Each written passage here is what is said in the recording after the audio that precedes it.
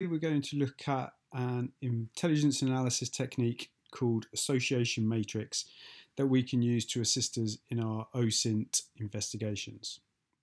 So as you can see from the screen here, I'm using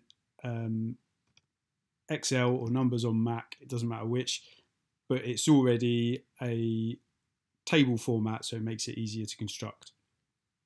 We've already been through a collection phase, and as you can see, we've got a number of names, vehicle registrations, company names, phone numbers, and so on that we want to analyse. And at this point, I must note that all of these details are fictitious. So to start off, we need to start constructing our matrix. And as you can see here, I've made a kind of table. All the points of interest have their own column or row.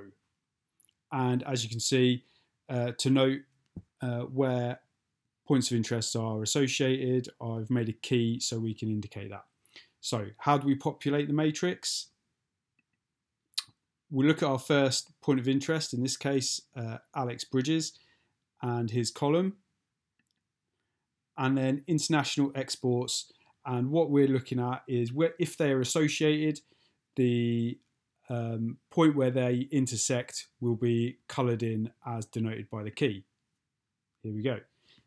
Okay, so moving on then, we continue that same process with all of the points of interest and how they relate to each other.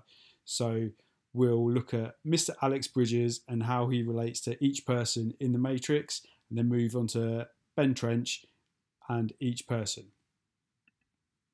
And as you can see, the graph starts to fill up. Now, this is very simple.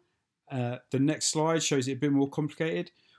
We've filled it up a bit more and we've added some points into the key so we can denote different types of association.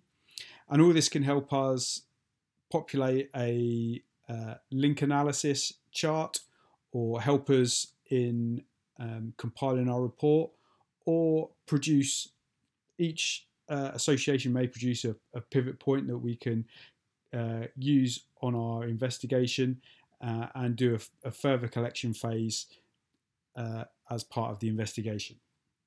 As I said, this is fairly simple chart. Moving on then, it can be more complicated if you've got more names and you want to see how they relate to each other. You can use two sides of a graph, and as you can see, their names are listed alphabetically and we can see how all they are linked to each other. Points to note on this graph then, again, the key, it's always important to have a key so the information displayed is understandable should it be passed on to someone else.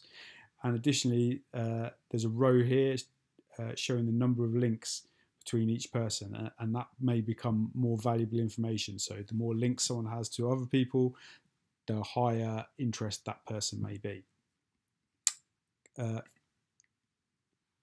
Moving on to another example then. Again, they've used two sides of a chart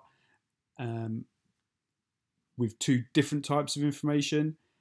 This is medical information. I'm not really sure what it is, but it doesn't matter.